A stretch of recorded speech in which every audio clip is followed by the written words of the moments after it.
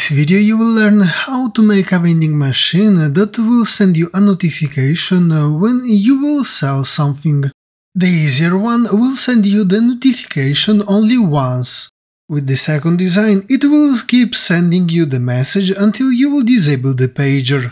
The only disadvantage of the second design is that you will need to get inside the vending machine base in order to reset the notification system. The third and the last design also will keep sending you the notification until you will disable the pager. But in this design you will be able to use an RF transmitter in order to reset the system without going inside the vending machine base. For the first design you will need a solar panel, a wire tool, a small rechargeable battery, a storage monitor, an RF broadcaster and a pager. Now place the small battery on one side of the vending machine. Next, get on top of the roof and place the large solar panel facing the north direction. Immediately after, use the wire tool in order to connect the electric output of the solar panel with the power in of the battery. Now place the storage monitor on top of the vending machine, while the RF transmitter on the ground close to the vending machine. Now, using the wire tool, connect the power output of the battery with the power in of the storage monitor. Then connect the output of the storage monitor to the RF transmitter power in. At this point, you have to interact with the RF transmitter in order to set the frequency. Set it to a number between 1 and 10,000.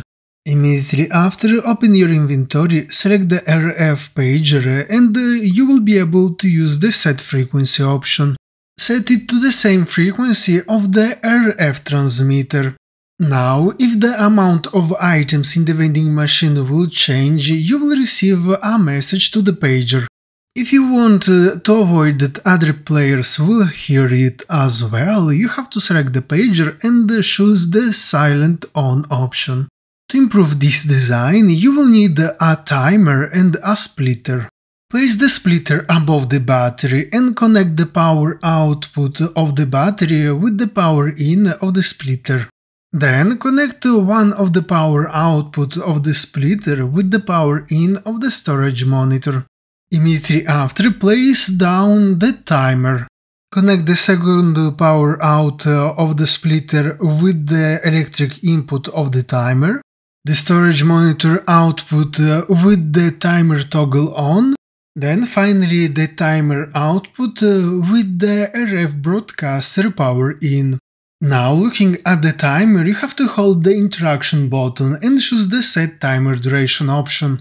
Here you have to write for how many seconds you want that the pager will alert you that the vending machine sold something.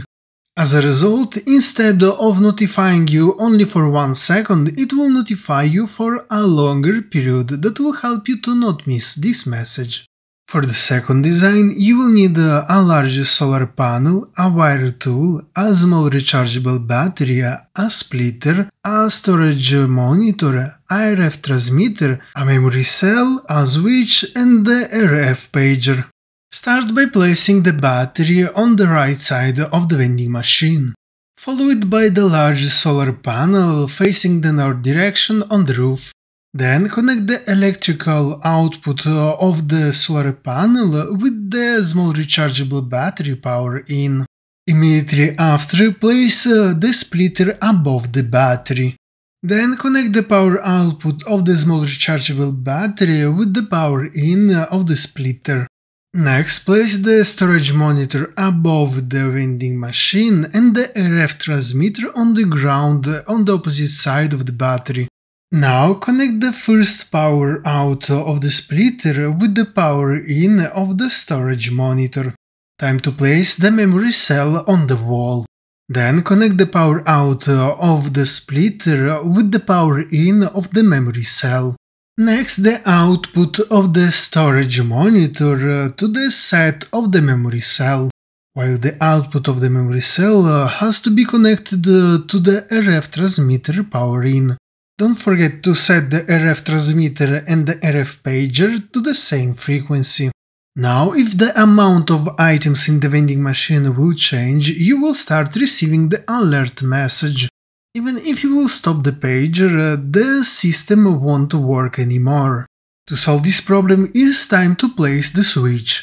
Connect the last power out of the splitter with the electric input of the switch, then the switch output with the memory cell reset. At this point, if you will turn on then off the switch, it will reset the system, allowing you to receive new messages if the amount of the vending machine items will change again. For the third design, you will need a large solar panel, a wire tool, a small rechargeable battery, a splitter, a storage monitor, a RF transmitter, a memory cell, a RF receiver, a RF pager, and a RF transmitter. Start placing the battery on the right side of the vending machine, the large solar panel on the roof facing the north direction. Then, using the wire tool, connect the electric output of the solar panel with the power in of the small rechargeable battery. Next, place the splitter above the battery. Connect the power output of the battery with the power in of the splitter. Next, place the storage monitor on top of the vending machine and the RF transmitter on the ground nearby. Connect the first power out of the splitter with the power in of the storage monitor. Then it's time to place the memory cell on the wall.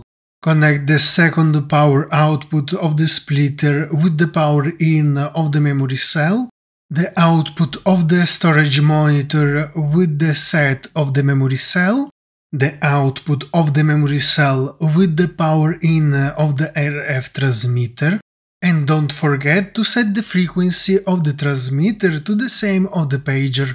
Time to place on the ground the RF receiver.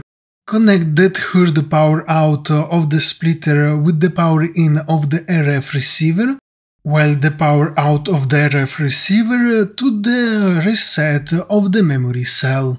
Time to interact with the RF receiver and set it to a different frequency. You need to set to the same frequency also the portable RF transmitter you have.